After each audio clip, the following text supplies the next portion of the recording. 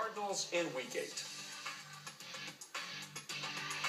Well, one of the things that has made this such a great NFL season already is that we've had so many amazing comebacks. And if we're going to look at some of the best so far this season, who better to talk comebacks with than the Muppets, who are making a comeback of their own with their movie coming out on November 23rd. And here they are, ladies and gentlemen, Kermit and Gonzo. How are you guys? Comeback? Wait a minute, I had no idea we were gone. Where did we go?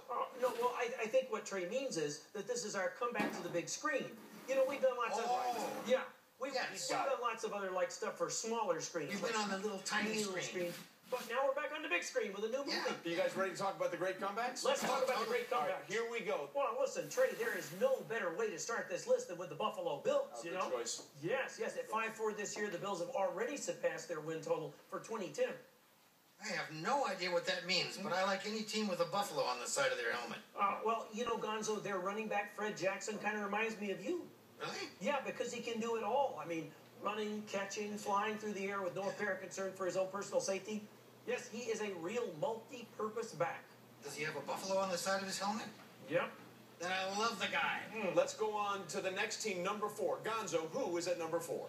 No question, the Detroit Lions have been one of the biggest stories in the NFL this year. Yeah, that 6-3 record, huh? You know, that can-do attitude. You know, Gonzo, they have lions on the side of their helmets, too.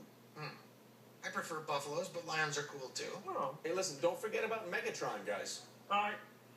What's a Megatron? You know, actually, that's a good question. I'm not really sure, but it's the nickname for their great wide receiver, Calvin Johnson. All right. Now, that's a great nickname. I used to go by the nickname Custard Shield, but never really caught on. Yeah, I can't imagine why. Can you? No, neither can I. Yep. You call me Custard Shield from now on? No, I will not. Okay. Never hurts to ask. Eesh. Kermit, let's go on to number 3. Okay.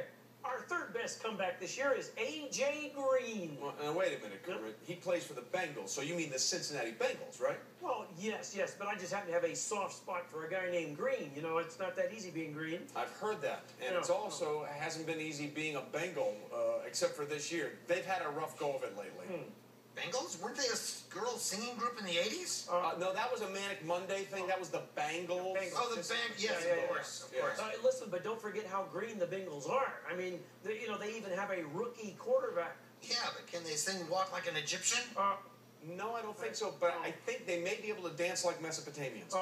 So, good point, though. Good point, Gonzo. Yep. So, Kermit, who do you have at number 2? Trey, the number 2 team on our list has to be the Houston Texans.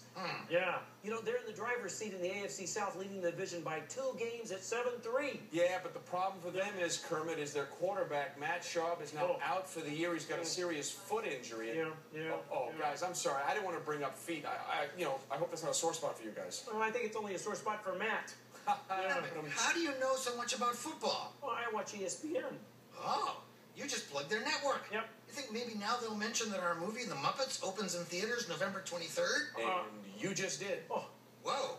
I am getting good at this press tour stuff. You certainly are. But back to the Houston Texans. You know, they have a very potent offense, you know. I had them as my Super Bowl dark horse back in September.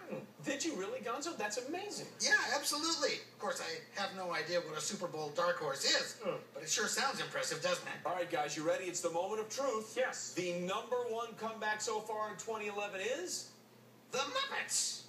Wait, what? What? Let's watch some game tapes. Raw Jim. Come on, guys, let's go!